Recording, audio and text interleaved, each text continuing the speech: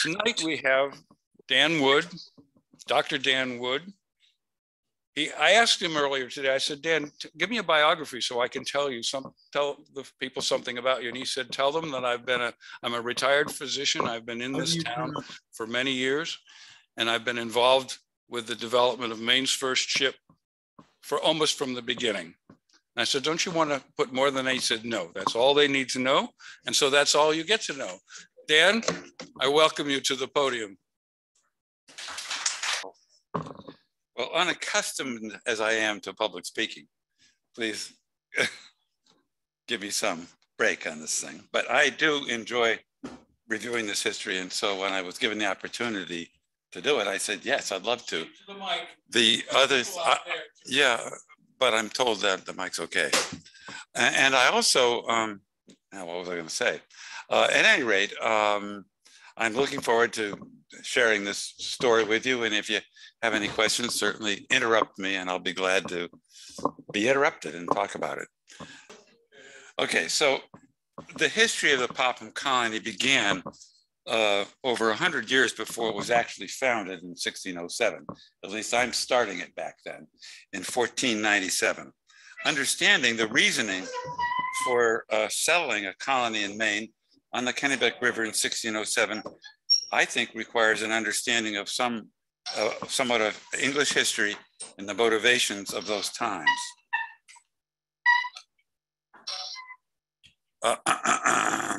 Next picture. My clicker ain't working. This is King Henry VII. In 1497, England was emerging from medieval times.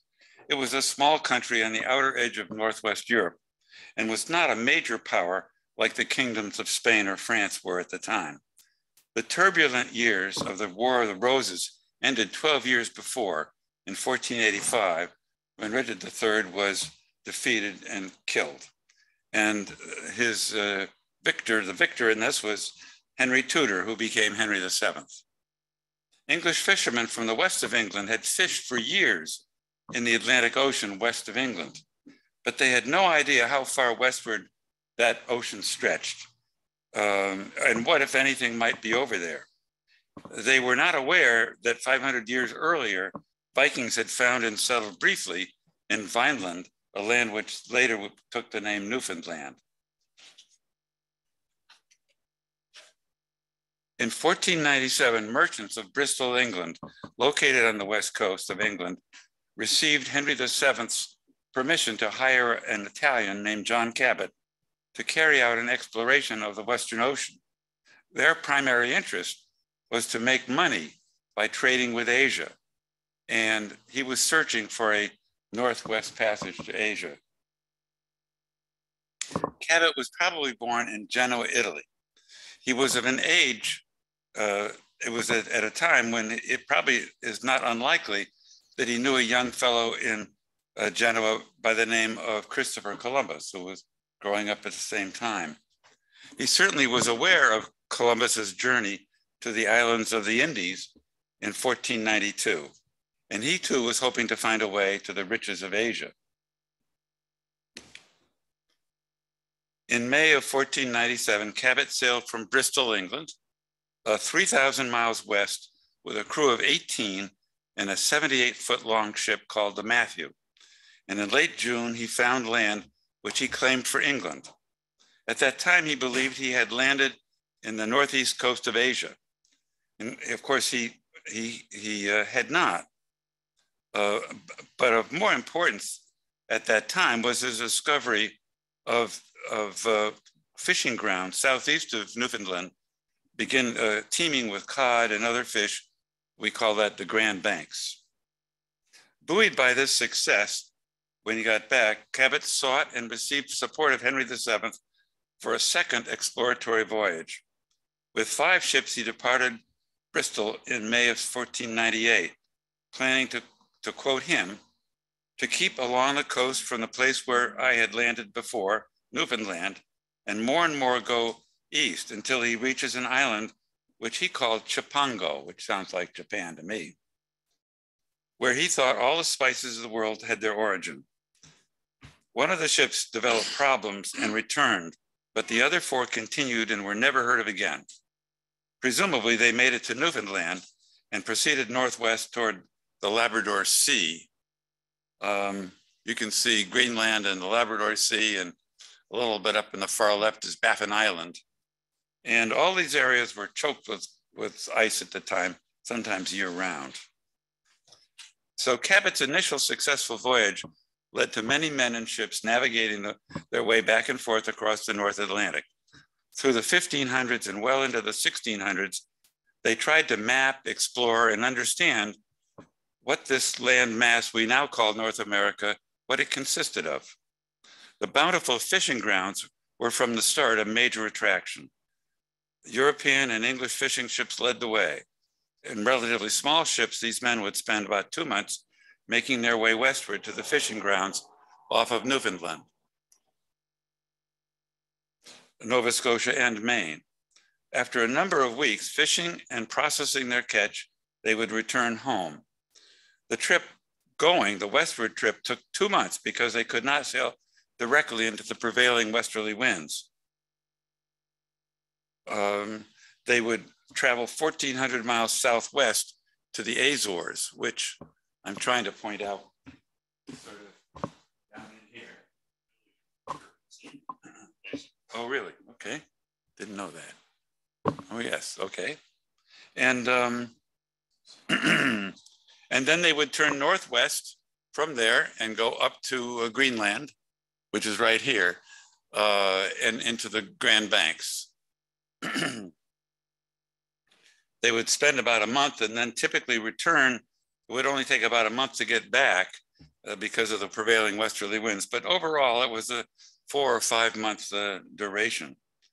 The motivations for Europeans navigating the Atlantic were several. Initially, both Columbus and Cabot were intent on finding a shorter way to Asia. Since the time of the Romans, Europeans and Romans, maybe Greeks, had become very fond of luxury goods from Asia. This included silk, gems, and various spices.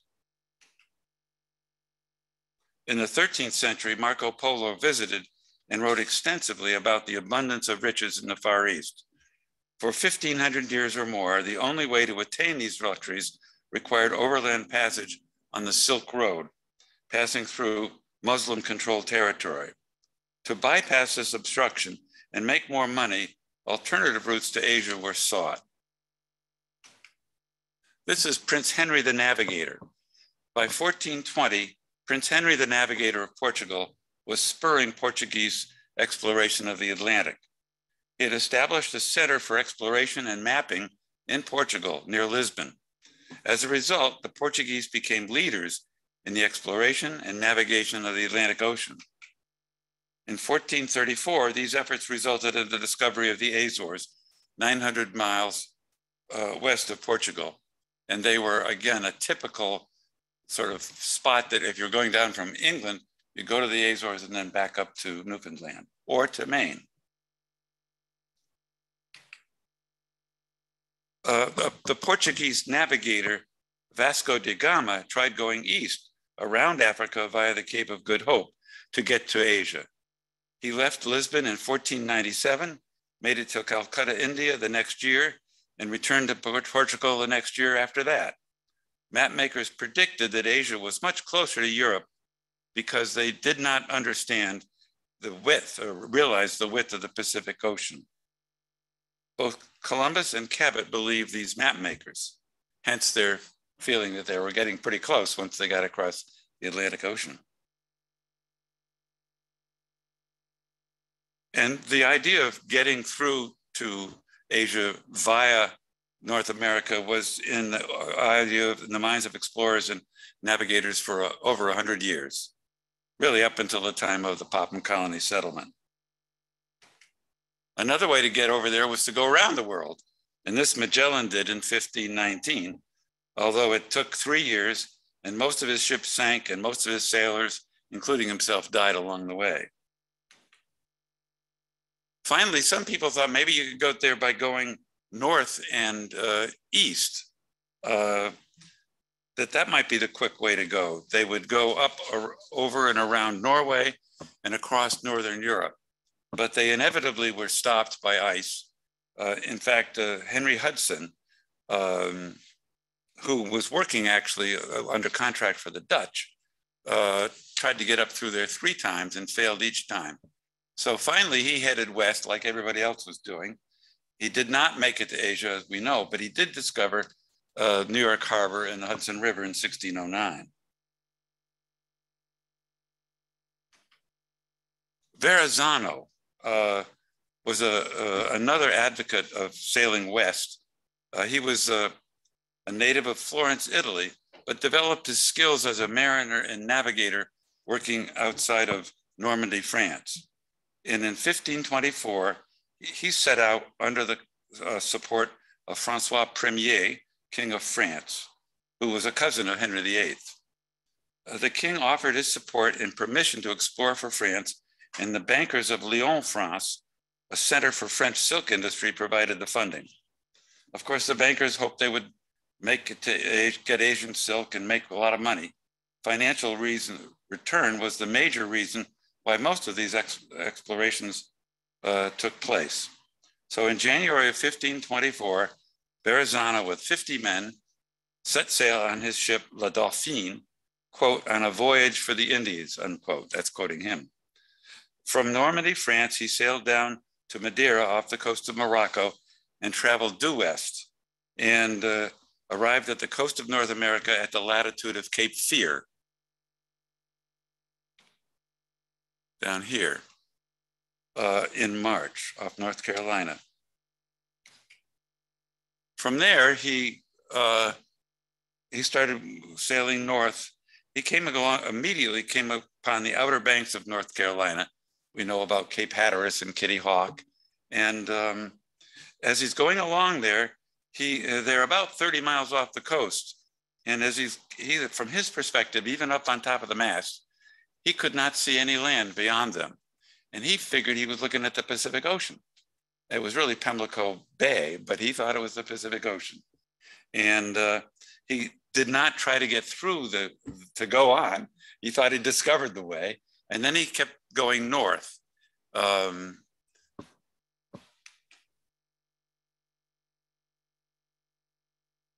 His conclusion was that, interestingly, that North America continent had a very narrow waist, only these small banks. And that's kind of odd, but that's what he thought. This notion was actually written down on a globe that was created by his brother just about 10 years after this voyage. So people bought the story at that point. Verrazano continued to cruise up the coast, and whenever he stopped and sent a boat ashore, they were met by friendly and pleasant people. At one point, a member of his crew fell out of the shallop and nearly drowned. The Indians saved him, warmed the young man up, and helped him get back to the ship. He stayed so far offshore most of the time that he missed the entrance of Chesapeake and Delaware Bay, but he did not miss the entrance for New York Harbor. So on April 15th of that year, 1524, he anchored inside what we today call Verrazano Narrows. And of course, there's a big bridge going across that at this time. He anchored there. He took a smaller boat, traveled north up into New York's Upper Bay, and again was surrounded by interested, pleasant, happy people, he loved it. He was very impressed. But he continued to go along outside of Long Island. As he came around, he passed this little island here, which reminded him of an island that he had seen in the Aegean roads. And so the name Rhode Island presumably comes from that mistake that he made. Today we call that Block Island. But at that point, he picks up Indians who came out in their canoe, and one of them helped him steer into the port of Newport. And he stayed there for 2 weeks and enjoyed meeting and trading and getting to know the people there. So he spent 2 weeks enjoying a warm relationship with the local Wampanoag Indians. From there, on May 6th, they sailed through Vineyard Sound, there's Martha's Vineyard, Nantucket, around Cape Cod, and headed sort of northwest, and came to the coast of Maine, somewhere in Casco Bay. In fact, we think it was Small Point. On the Maine coast, they encountered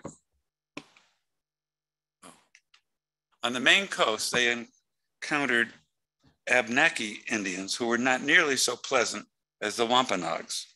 And I'm quoting him, crudity, quote unquote, and quote, evil manners, quote unquote, prevented easy interaction and trading. At one point, the Indians conceded to trade, and they did so from a rocky cliff, letting down a basket on a line to his shallop below. The latitude of this interaction was 44 degrees, 40 minutes north, which is probably Bald Head on the tip of Small Point. At least so thought Professor Samuel Eliot Morison, and in his book, The European Discovery of North America. At parting, the Indians used, and then to quote Verrazano, quote, all signs of discourtesy and disdain as was possible for any brute creature to invent, such as exhibiting their bare behinds and laughing immoderately, end of quote. Perhaps this behavior belies prior unpleasant interaction with other European mariners and fishermen. In any case, Verrazano labeled Maine here, quote, the land of bad people, close quote. He didn't see, I guess, the Kennebec River, but the behavior that he encountered, of course, it was what, 90 years, 80 years later that the Popham Colony was founded, but still getting along with Indians was a real problem for the Popham Colony.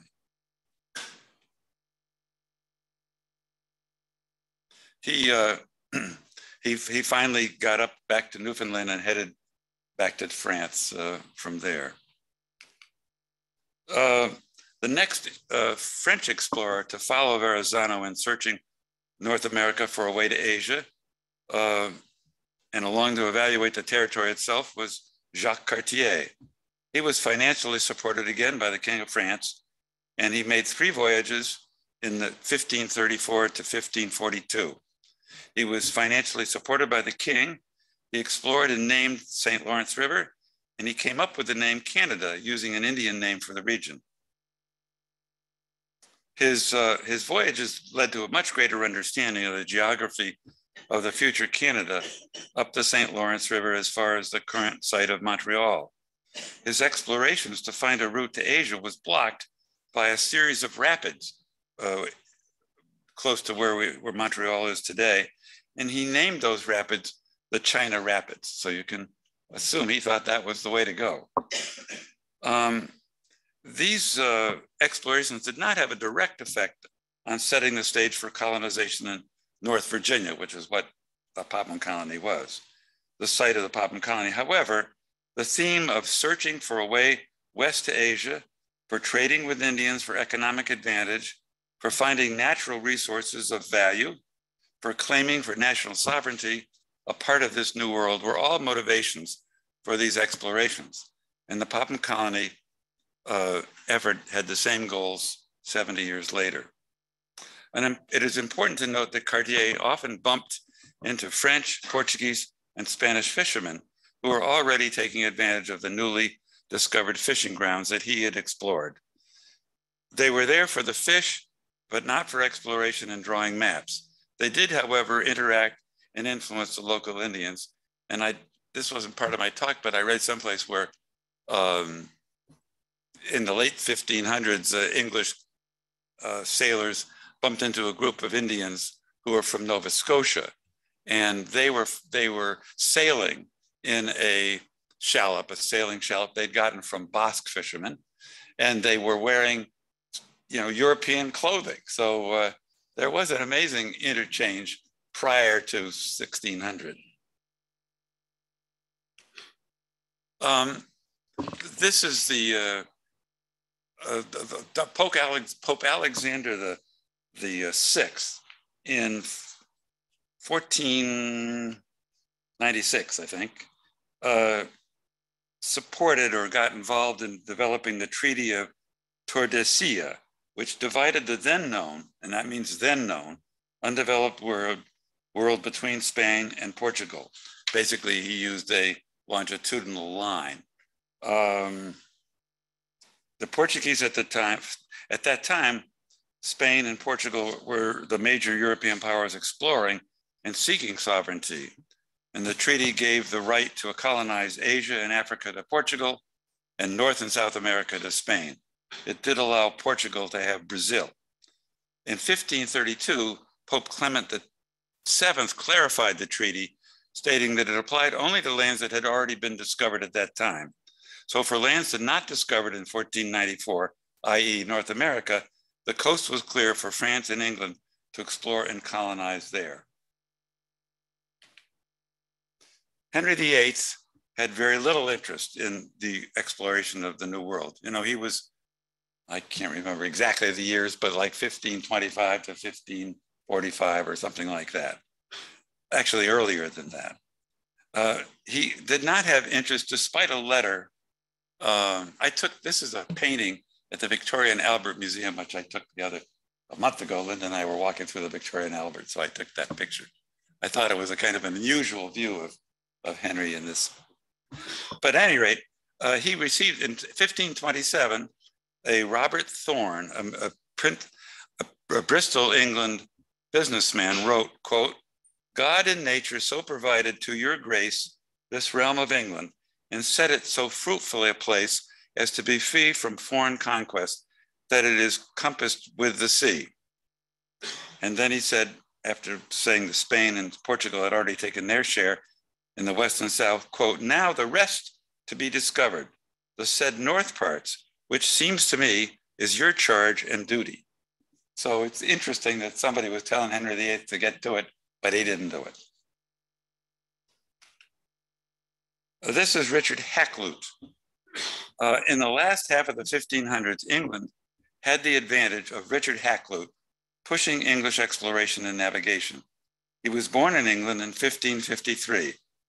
He became a clergyman who was tirelessly promoted English colonization of the New World.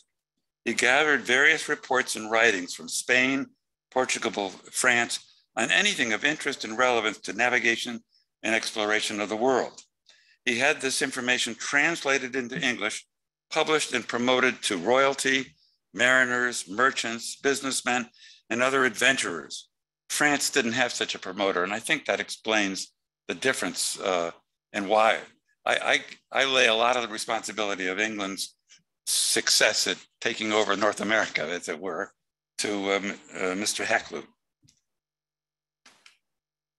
While a young student, this is Mr. Hakluyt, at the Westminster School in the 1560s in London, he would visit his cousin and guardian, who was also named Richard Hakluyt, who was a barrister working in the Middle Temple of London. The Middle Temple is one of the 4 places in London where you can learn to be a barrister and speak before the court, as opposed to just a solicitor lawyer who can only kind of make suits and stuff like that.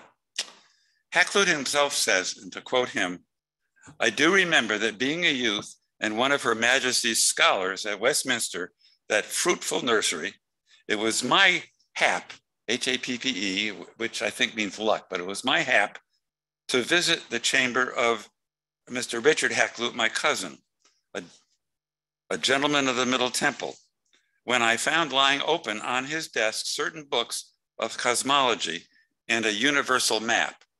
So I was in some estate in England in their library and saw these books of cosmology. So that's the word he used. And basically it's geography of the world.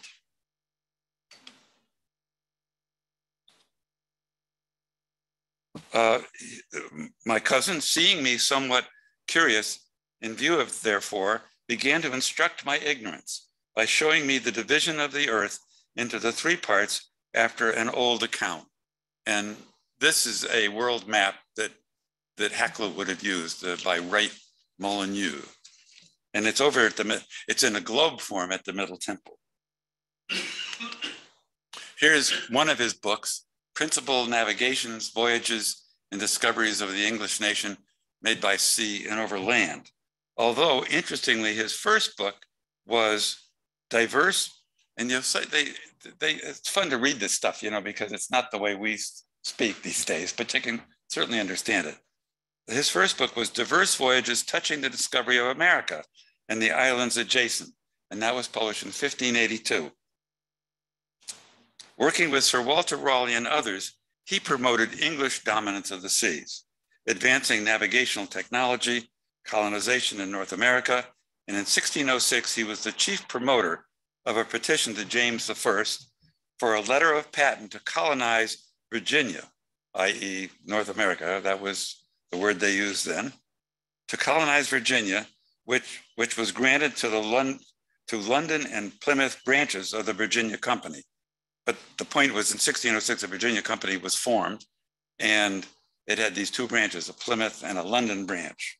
It was the Plymouth branch that sponsored the settlement at the Popham Colony. Another important personage in these days was John Dee. He was a mathematician born in 1527, and Queen Elizabeth called him my philosopher.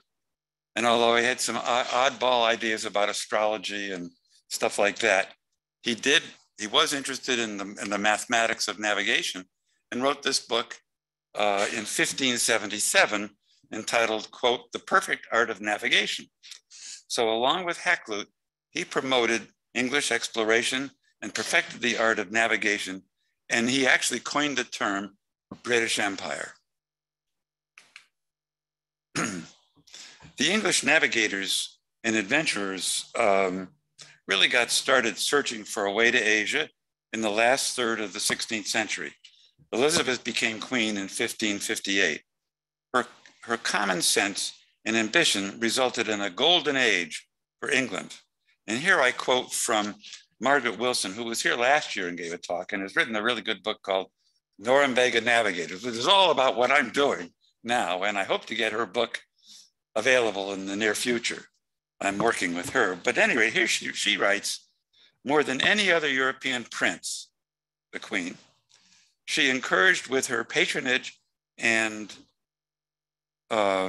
support from her privy purse the overseas voyages of her subjects. Her Protestantism enhanced the security and isolation, the insecurity and isolation of her realm, but it stimulated national pride. Englishmen now felt a spiritual urge to adventure and expansion. It was their duty to see that the American savages got the gospel straight and pure, and that Protestant colonies were planted in the New World, unquote. That's Margaret. Many of the men who became important navigators and mariners were encouraged by the Queen. She invested considerable funds in some of their voyages. This is a map of the West Country of England. I think you can, I presume you understand this is sort of the left lower, the southwest corner. And the four counties of Dorset, Somerset, Devon, and Cornwall encompass this area. And it was these areas that most of the navigators that we think are and remember, like Sir Walter Raleigh, Francis Drake, came from. Humphrey Davy. At any rate, it was maybe because they were involved with the fishermen and exploring to begin with. This was really the focal point for men who were interested in developing North America. And I think it's interesting to look at some of the towns: Falmouth, Plymouth, Dartmouth, Topsham, and Exeter. You know, Dartmouth was a major port. Topsham was an important port. In between Exeter and Plymouth is the Dart Moors. I don't know, do you know the moors? They're high, unforested, rock-covered, but beautiful places to walk and hike. And the Dart drains down toward, from the Dart Moors into Dartmouth and enters the English Channel there.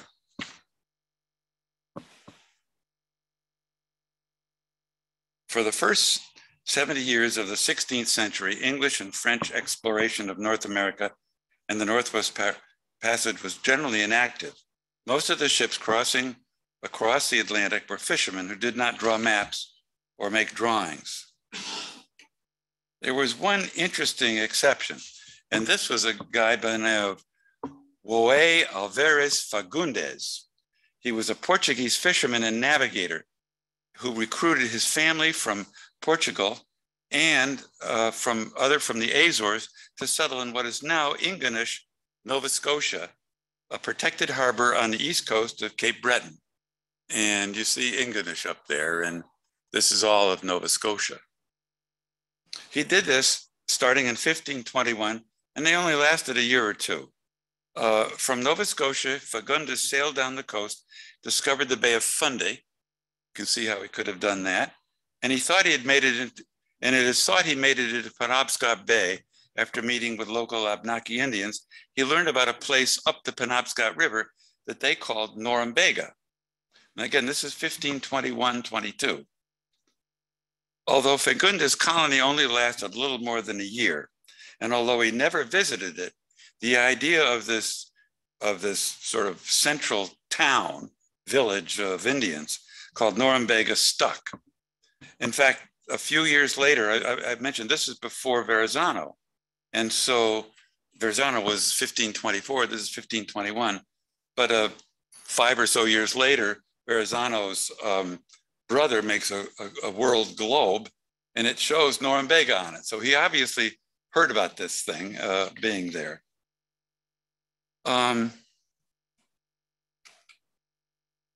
So the remarkable story of David and by the way, Norumbega is probably up where we think Bangor is today.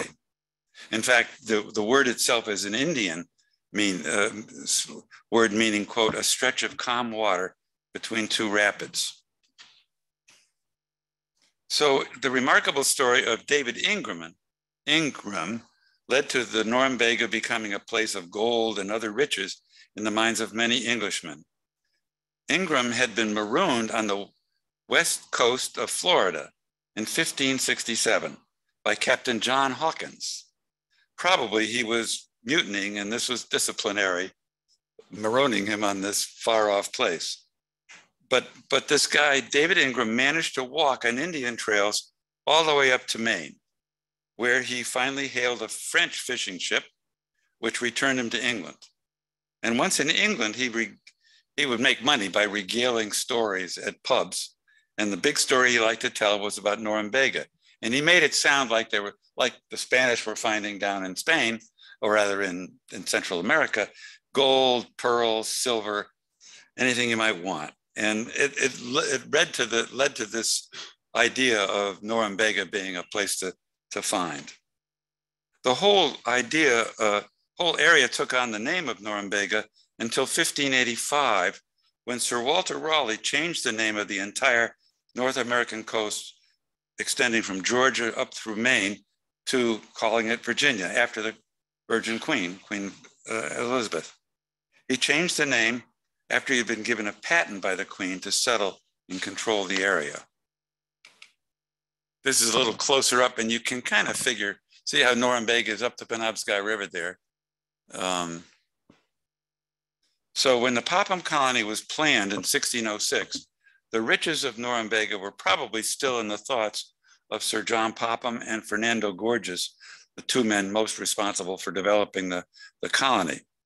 Even though in 1604, Samuel de Champlain had sailed up the Penobscot and reported there ain't no Norumbega up there that I can see, you know, but I don't know whether that word got out to the English guys. This is Martin Frobisher. The search for a shortcut to Asia, Northwest Passage, continued with Martin Frobisher's 3 voyages between 1576 and 1578. These were sponsored by the, quote, Cathay Company. Remember, I talked about the Virginia Company, and the Cathay Company was a joint stock corporation organized to finance the explorations, just as the Virginia Company was 20 years later, or 30 years later. Martin Frobisher was, of course, not successful, but he exemplified great courage as he and his men battled ice while exploring the southern part of Baffin Island, looking for the Northwest Passage. I like this picture with his gun and stuff like that.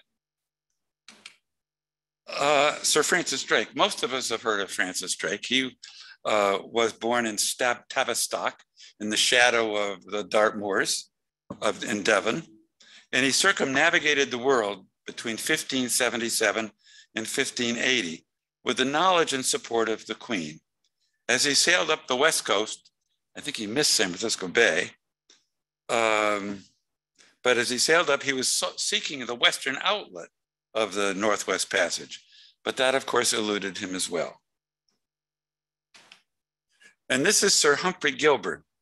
The settlement of the English colonies in North America did not begin until the last quarter of the 1500s. The first attempt was that of Sir Humphrey Gilbert, whose son, Raleigh Gilbert, was the second in command of the Popham Colony. Sir Humphrey hailed from the West Country in Devon. He was born in 1539 along the River Dart, close to Exeter. And the Dart River originates, I had already told you this stuff. Dartmouth was a major English port, and his ancestral home was Compton Castle, which was near the River Dart, and to which Raleigh Gilbert returned when he left Fort St. George in Maine in 1608. And you can see where Compton Castle is there, kind of along the Dart River. You see Tavistock on the other side? That's where, what did I say was, yeah.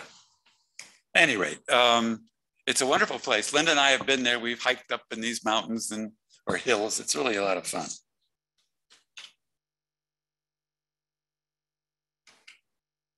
So during the reign of bloody Queen Mary, Gilbert found a place in the court of Princess Elizabeth. He continued to be a frequent court visitor and a friend of Elizabeth after she became queen. In 1566, he argued in her court to support searching for the Northwest Passage, quote, to go to Cathay and all other east parts of the world, close quote. And he then wrote a book the same year, a discourse on the discovery of a new passage to Cathay. In 1578, Gilbert was given a letter of patent by Queen Elizabeth. She considered him, quote, my well-beloved servant, close quote. And the permission was, the patent was, quote, to discover, search, find out, and view such remote, heathen, and barbarous lands, countries, and territories not actually possessed of a Christian prince or people, end of quote. His intent was to start a colony in Norumbega. This document guaranteed to all Englishmen that the descendants who might inhabit the American colony the rights and privileges of Englishmen, quote, as if they were born and personally resided within our realm of England, close quote. Interesting wording, and certainly these points were still being debated in the 13 colonies as late as 1776. So Gilbert planned this voyage in 1578, but he never got off the ground. He didn't have a lot of money and he had to get a lot of friends to support him. He wasn't ready to leave until 1582. The first time the Queen did not want him to go. At first, the Queen did not want him to go. She worried he was, quote, a man of not good hap with a C. Remember hap, luck? He was a man of not good hap with a C, she thought. He reassured her and she relented, and sending him as a memento a piece of jewelry showing an anchor guided by a lady. I think she was a little smitten by the guy, actually. So, as she was by Walter Raleigh, you know. So in June 1583, his fleet left Plymouth. The fleet consisted of 5 ships. The chief ship was the Delight, 120 tons. There was a bark, the Raleigh, 200 tons. The Golden Hind, 40 tons. The Swallow, 40 tons. And a pinnace, the Squirrel, 10 tons. Now remember, the Virginia, when it was built back in 1607-8, was 30 tons. So this pinnace was pretty small, but that was part of the fleet. The Squirrel. On board these ships were 260 men, including carpenters and masons. So he was serious to build a colony. For unknown reasons, the bark Raleigh, 2 days out, turned around, but the remaining 4 ships arrived in Newfoundland by July 30th. It took almost 2 months. On August 3rd, Gilbert's fleet entered St. John's Harbor on the east coast of Newfoundland. This is a picture I took a couple of years ago showing the inlet. You know, there's the harbor and there's the inlet with these mountains on either side of it. It's a lovely harbor. There were, Gilbert on the flagship Delight entered through the harbor's narrow entrance and struck a rock. There were 36 ships or fishing boats from Portugal, Spain, France, and England anchored in the harbor, and many of them sent out longboats to help free the Delight.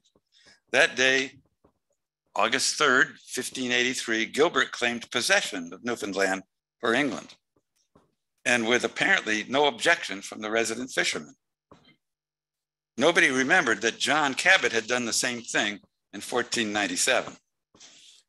This might be considered the birth of the British Empire, the first sort of land outside of the British Isles that they claimed.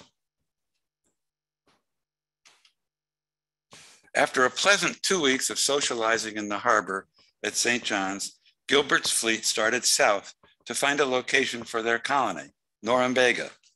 For some reason, the Swallow, one of the ships, was sent home, so the remaining 3 ships left St. John on August 20th. Gilbert elected to sail in the pinnace, 10 tons, Squirrel, as, quote, and to quote him, the most convenient to discover upon the coast, and to search into every harbor and creek, which a great ship could not do, close quote. That's Humphrey Gilbert's statement. The first objective as they traveled south was Sable Island off the southeast coast of Nova Scotia. You can see that going from St. John's, it goes down to the Sable Islands.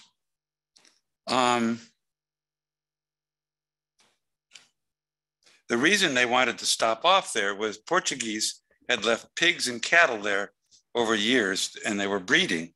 So he could stop there and get a supply of food to keep his colony well fed for the upcoming winter in Norumbega. Unfortunately, on August 29th, his main ship, the Delight, struck hard and fast on the fabled shoals surrounding Sable Island, and the ship was lost. 85 men were drowned, and all of the books and supplies, et cetera, were gone. So the colonization would clearly be impossible. Only the Golden Hind and the Squirrel were left. So as they returned to England, Gilbert insisted on staying on the Squirrel, despite the pleas of his men. Quote, this is what Humphrey says, "I will not forsake my little company going homeward," he says. So they take the route down toward the Azores to go back. And when they get down to the Azores and are heading up, they suddenly come into a big storm and high seas. St. Elmo's fire blazed ominously from the main yard of the Swallow, of the Golden Hind, excuse me. On the afternoon of September 9th, the ships were sailing close to each other, and Gilbert was seen by the Captain Hayes of the Golden Hinds. Gilbert was seen and described as, quote, sitting abaft with a book in his hand. And he cried out unto us in the Golden Hind. He said, this is quoting Humphrey Gilbert, quote, sitting abaft, we are as near to heaven by sea as by land. That's what he said. That night around 12 o'clock, or not long after, now I'm again quoting the Captain Hayes of the Golden Hind, that night about 12 of the clock, or not long after, the frigate being ahead of us, he called it a frigate, not a pinnace, the frigate being ahead of us in the Golden Hind, suddenly her lights were out, whereof it were in a moment we lost the sight, and all our watch cried. The Squirrel and Sir Gilbert Humphrey had been swallowed by the sea. And he wasn't happy, just as the Queen had said. The Golden Hind got to Dartmouth by September 22nd, and the Queen was informed of the poor result for Sir Humphrey Gilbert. He had been a tireless force promoting English exploration and settlement in the New World. Clearly an optimist and somewhat of a romanticist, I think. But the wreck of the Delight on Sable Island, Maine's first colony, but for that wreck on Sable Island, Maine's first colony might have been established on an island in Penobscot Bay by Sir Humphrey. So that's my story for part one.